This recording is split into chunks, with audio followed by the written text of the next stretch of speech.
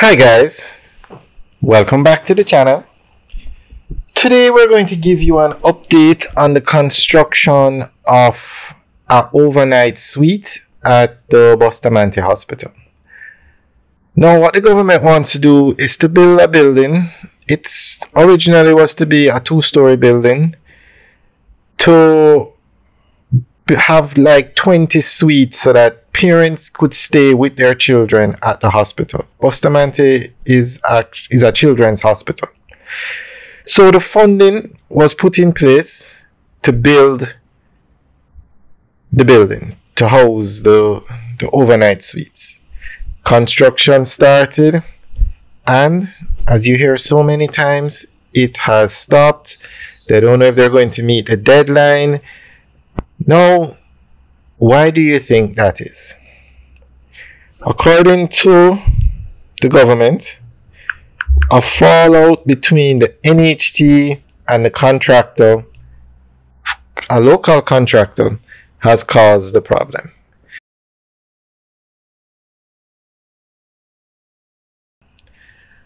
Now, when you hear NHT, and I think this building has to do with the National Health Fund as well, but when you hear NHT, you know money is not a problem. If NHT is going to build a building, money is not a problem. NHT is one of the best run government entities out there.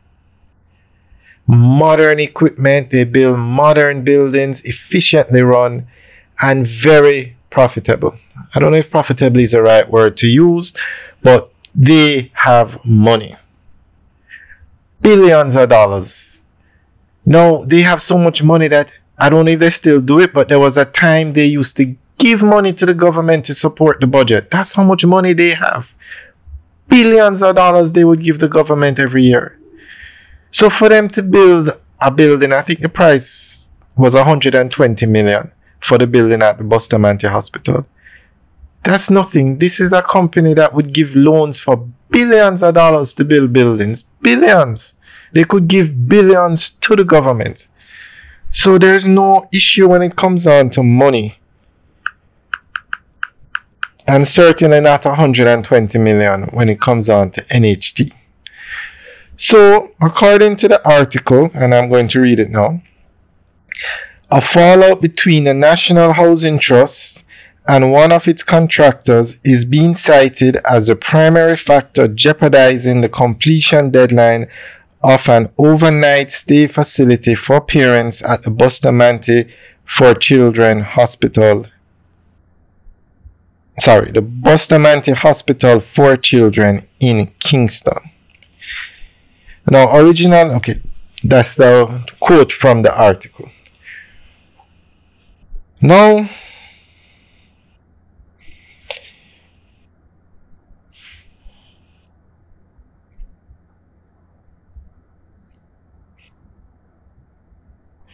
this project involved two stages. The National Health Fund was to do a certain part, which was done and completed.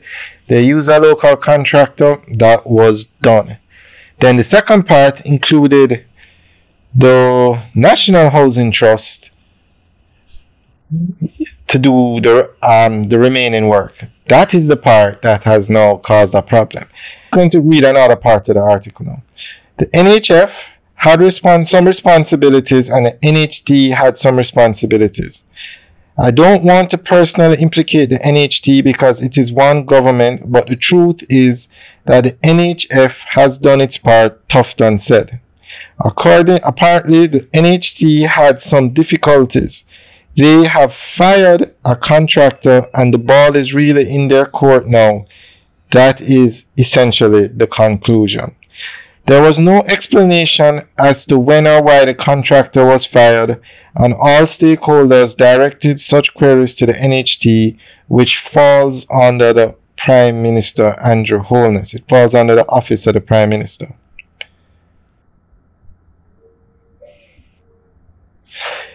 The CERA, that's the Southeast Regional Health Authority, had allocated a 120 million budget for building the suite, but the value of the contract signed by the NHT and the circumstances of its termination remain unclear. Now, the good thing is we have foreign contractors coming. And we have to seriously ask a question. Why don't they just use China Harbor Engineering Company or one of these new contractors that are coming to build the hospitals?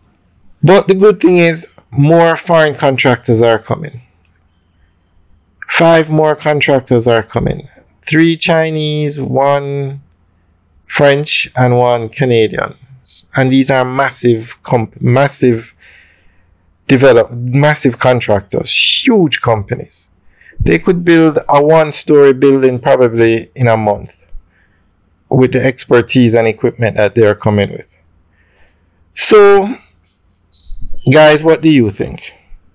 Use the foreign contractors to build essential infrastructure such as hospitals and things that are time sensitive. Alright guys, thanks for taking a tour with us today. We're actually driving through the Bogwalk Gorge today. Alright guys, enjoy the rest of the tour. Remember to like, share and subscribe and leave your comments in the section below. Let us know what you think. Alright guys, have a good day.